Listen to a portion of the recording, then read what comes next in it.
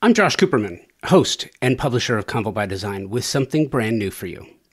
A Monday episode of the show called The Design Messengers.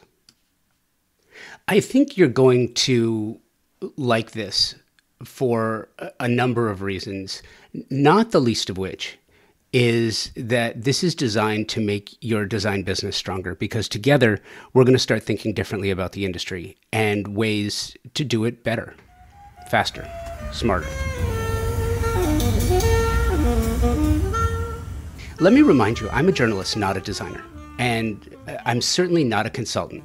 I've interviewed some of the very best in the business and have shared techniques, strategies, and ideas that allow you to execute better on your design vision, your design business. Or if you're a consumer, of which I hear from many of you who listen to the show, you know this helps you select the right creative for you, your project, interview designers with a keen understanding of what you want, which allows you better to select who is going to be your best partner in design.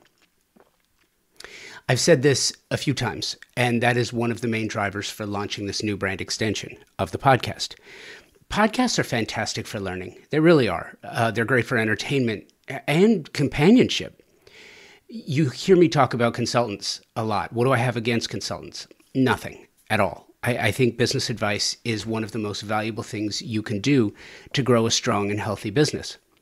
Why would you take the advice of a marketer, a consultant who really doesn't know the technical side of your industry?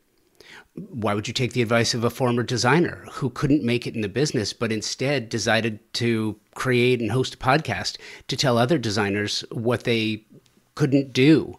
Or starts a consulting business to share the ins and outs of a business that has dramatically changed since they were in the game. Does this sound mean or insensitive? Possibly. It's not intended to be. It's intended to make you think about the information you consume and the purpose it's intended to serve. Let's be clear. Convo by Design is about storytelling. I'm a mirror on the industry with an opinion. I will continue to share my ideas with you, but I don't, one, tell you what to do. I don't tell you what to buy. I don't tell you how to think. I don't tell you who is not getting the job done. I don't tell you how great I am or all of the wonderful things I've done to make you believe me. I don't tell you what to believe, what I share with you. If you do, or if you don't, that's fine. It makes no difference to me. My job, as I view it, and what I've done for the past 11 years as a journalist, as I said, I'm a mirror on the industry with an opinion. I have strong opinions, and I bring them to you, and I share them with you, and that's part of what this is. I will tell you about my experience and share it in context. That context is to position the next story. As a journalist, I'm not here to sell you anything. Not products, services, trips, club memberships, subscriptions, nothing except stories. Stories about our incredible business, researched and crafted to help strengthen our industry. Stories that I hope you find interesting and help you think differently about what it is that you do. I present a thought and you have a reaction to it. That's what I'm here to do. Why is this important? It's a great question, right? Why is this important? I've told you about my time in radio broadcasting, but it's been a while. So for those who don't recall the story, I'll tell it again here because I think it's relevant. When I first started, it was the early 90s. I was fresh out of college, bright eyes, a curious mind, and wanted desperately to succeed. Shortly after the Telecommunications Act of 1996 was signed into law, this law deregulated cable and radio service, made some technical changes with regard to censorship options parents could use on individuals' TVs. But the big thing for me that I did not understand at the time was lifting of the cap on the number of radio stations operators could own. I'll go straight to the last page and share the ending. My opinion, it absolutely killed local radio. The radio that was local, special, and truly unique to your city. If you look at radio in any of the listenership ratings in major markets, medium markets, or even most small markets, you'll find the same 5 or 6 companies own and operate the top stations in each market because they own and operate almost all of the radio stations across the country.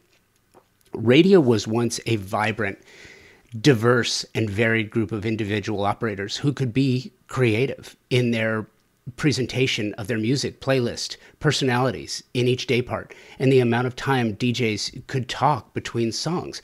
When I was growing up in Southern California, it was KLOS versus KMET and KNAC, and then K-Rock joined the party. And by the early 1980s, I remember growing up with local music and rock music in Southern California crafted and guided and informed the way that I thought and the way that I acted. And I absolutely loved radio growing up. It's why I wanted to be in radio professionally. But that's not the case today. And if you would like to know why, you can draw a line to the Telecom Act of 1996. I think it stifled creativity in a meaningful way, limited the type of new music we're exposed to, and irrevocably changed the future of music by making way for Napster, Apple Music, Spotify, YouTube, amongst a host of others, which is why we use media differently these days and why radio is what it is. How many of you actually listen to over-the-air radio now? Depending on your generation, it drops precipitously. Industries change based on business climate and appetite for what they have to offer. By the way, there is a message here that draws directly back to the design industry. And I want to set the story up so that it makes sense. The design industry has lost a number of incredible titles over the past year plus. And it's not just here in the US. This is not just a design industry issue. Every category of print is suffering. And as both a journalist and lover of design, that saddens me. The pressures on the industry have been caused by a number of factors that includes the cost of paper, printing, paying good writers, and the proliferation of digital options. And the outlook for print is not improving with the latest in AI, ease of digital content creation, and the subscription squeeze. What do I mean, the subscription squeeze? So if your budget is X and your expenditures are Y, Z is the remainder between the two. With inflation, with the number of new subscriptions you have, the number of options available to you, the ability to spend money with other companies has been minimized. So you're making more choices now than you did before. Maybe instead of your favorite 6 magazines, with the time you have to read them, maybe you're only reading 3. So what happens to those other 3? Anyway, the purpose of the Design Messengers and this series is to keep you abreast of new developments, the latest media and business ideas. Yes, I am a mirror on the industry, but I also have a take. And I plan on sharing this take with you measured against facts, opinion, and results. Would you really want a former stockbroker telling you what your clients want and how you should specify your work as a designer? I wouldn't. So if you want to know how to better keep your books as a designer, find great content hosted by an accountant. There are many truly amazing podcasts hosted by lawyers about contracts. Hiring managers share the best practices about hiring and recruiting. With only so many hours in the day, why prioritize the free time you do have and make that information count? Please understand, there is also a number of wonderful shows hosted by actual working designers sharing their strategies and stories with you. And that's amazing. Those are the shows that should be in your queue.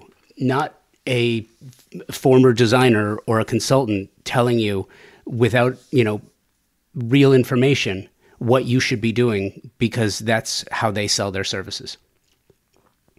This is also a living, behind the scenes, breathing idea that has changed in real time, because that is the new reality. Over the years, I've shared business ideas with you, not the blocking and tackling of your day, but what is happening in the world of creative business and what others are doing, perhaps in other industries, that you might be able to use to execute better on your day-to-day. Mondays on the Design Messenger series, episodes of Convo by Design, you will find actionable ways to start your week, perhaps thinking a bit differently about this vibrant and diverse industry of ours. Perhaps we will be talking more about AI, stock market financials of some of the biggest companies in the design space. Why would we do that? Because you can learn a great deal about what the clients are spending on by the performance of the companies that make the product. The Design Messengers episodes will also be sharing trending ideas in the business that allow you to know what's coming well before they become the trends in the trade pubs. That the trade pubs will tell you, and they're not the only ones, by the way, that are the next must-haves or must-avoids. We're going to get to that in a little bit too. Have you ever heard of evolutionary adaptation? Evolutionary adaptation is what organisms do by way of adapting to the changing circumstances of their environment to improve their chances of survival. In the wild, the attached article, and you can get to this through the show notes, demonstrates how birds' eyes are getting smaller to account for light pollution. Have you noticed that most schools have perimeter fences where there were none 5, 10 years ago? We all know why that's happening, but we rarely think about it.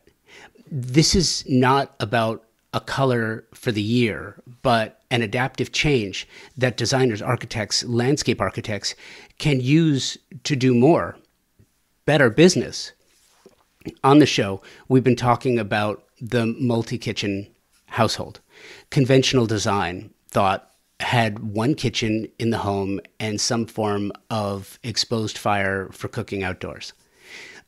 And I'm talking modern era, right?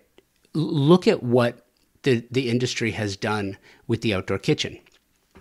Working kitchens, butler's pantries, and sculleries. Many a landscape architect are now experts in the outdoor culinary pavilion. That should be the domain of the interior designer. Not that it has to be, but as an interior designer, if you do the interior kitchen, why not add the exterior kitchen to your plan, grow your revenues with the same client? That's a business extension given away because it happens to reside on the other side of the threshold. If you could add an $80,000 plus room to every project you design, would you? You can listen back to some episodes where I share the story of the record companies versus radio and radio versus Apple. Same exact thing, but it happened in the 1990s. As Mark Twain said, history may not repeat itself, but it rhymes. We will certainly be exploring more of these ideas because they're out there. And if you just pay attention to them, instead of that endless scroll that runs on Instagram, I have nothing against Instagram or social media. I think it's misapplied in many cases. But I also think taking a few minutes from that to focus on some ways that you could actively make more money for your business right now without spending additional time to do it, that can't be bad. So think differently about what you say. In November of 2023, I produced the Programming Lounge at the West Edge Design Fair, as I have for many of the 8 editions of the show. And by the way, if you want to hear those episodes and what those panels sounded like, you can listen to West Edge Wednesdays through the first quarter of 2024 and hear 10 amazing programs by numerous creatives. In preparation for casting and while ideating new and different programming concepts, I did a great deal of research. And if you're a designer, architect, showroom owner, manufacturer, or anyone else that I would consider for the programming stage, it's an interview for which you or many don't even know they're being interviewed. And I'm not alone in this. As a journalist, every contributing editor, every contributor, every editor, every publisher should be looking at the social media of those with whom they might want to work. I've been watching the social media feeds of many creatives for quite some time, and I think it warrants mentioning that your social media feed might be costing you opportunities. It doesn't matter what you think about wars around the world. When you take a side, you are offending those who believe the other side of the conflict. Full stop. It is what it is. This not only affects the usual third rails like politics and religion, but everything. Check the show notes for a link to the false consensus effect. This is the idea that individuals are predisposed to the idea that their own beliefs and thoughts are correct. It's a cognitive bias, and it's the idea that others believe what they believe, whether it's true or not. So when you come out with those posts that are inflammatory to one side of a story, and look, let's be honest, it's a story of which many, if not most, really don't understand what they're talking about, because there's so much that goes into it. And you can pick the ones that are in the news or on the news every single night. You know what I'm talking about. Anyway, you very well might be costing yourself, your firm, your brand, by posting the non-endemic commentary. By endemic, I refer to your company goals, ideals, and values. You know, you will rarely see in the about section of any website what a firm or individual's values or morals happen to be. Many I've spoken with say that they limit what they share in their about to be vague, as not to offend or limit who might be interested in what they do, potential clients, editors, etc. Yet their social profiles scream about things that they would never discuss the way that they do were they on a programming stage in front of a live and engaged audience. Now, before you email me and say, well, I would and I do, I get it. There are those who feel strongly about what they do and they consider it living authentically to say what's on their mind all the time. But I will tell you, there are reasons, well-documented reasons not to do this. I'll tell you that as a programmer. I will not cast someone who has the tendency to veer off course and potentially derail a focused conversation. Why? Because if you're a designer and you come to an event that has been programmed for you, and you have taken the time, you bought a ticket, you brave the traffic, you come out and do it, and then you sit there and you're being delivered something that you had no idea, that you didn't sign up for. You're now wondering, why did I waste my time to come here and do this when it didn't match my expectations? Anyway, I completely lost track of where I was going, but I will tell you, I know what I was going to say. So there is a showroom owner I follow on social media. I don't follow this individual because I like their commentary. I do like much of what their company produces. And no, I will not be sharing the name of this individual here. I'm not looking to dox anybody. I will use them as an adverse example. A what not to do sample, if you will, when speaking in person with creatives to demonstrate this idea. And this particular showroom owner is the perfect example of what not to do. Why? Well, first, they live for lists. We have spoken about lists before and why I dislike them as much as I do. They use big name designers in these lists in the hopes of getting said designers to repost. It's marketing, yes, but it's pedestrian and it's purely clickbait. They're only doing this because they want those designers to put it on their feeds. And by the way, most designers, when they see themselves posted somewhere, will share it. You might want to read it and check the background of the people that you're reposting before you share it. Maybe it's not as important to you as you think it might be. Anyway, this individual also takes shots at other showrooms, which is just astounding to me. Personally and professionally, I will tell you this is a terrible idea for a litany of reasons, not the least of which is that it just makes you a jerk in the eyes of those specifiers who use that brand's product in their work and in their design. If you were to stand in front of a group and simply trash brands because you don't like them, the odds are not in your favor that you would exit that environment with a positive outcome. And while vague, that can mean a number of things, like diminished reputation, loss of sales, or influence with the design community. Or worst case scenario, someone in the audience has their smartphone and they're recording this and they decide to share it with a large audience and it goes viral. Free speech, you say. We all know that free speech has consequences. You can say it, but then you have to live with the consequences. Life is hard enough as it is. Don't go out of your way to make it more difficult. I read an article, again, you can find this in the show notes, called Why the Past 10 Years of American Life Have Been Uniquely Stupid by Jonathan Haidt.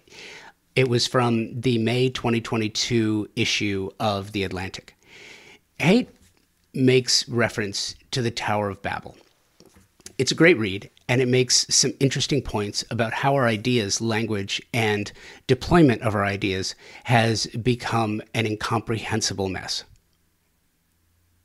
Thinking differently about your words and context is vital to not just your success, but the success of our industry. I've mentioned my days in radio, and that is the perfect industry to use as one that had it all. For decades, radio enjoyed a monopolistic rarity. Still does for those companies that own radio frequencies on the AM and FM bands. Same for TV, as a matter of fact, but they took this for granted. They lacked vision and imagination, and now they do not enjoy that same exclusivity because you can watch, listen, and publish anytime, anywhere on so many different platforms. They cannot all be mentioned here.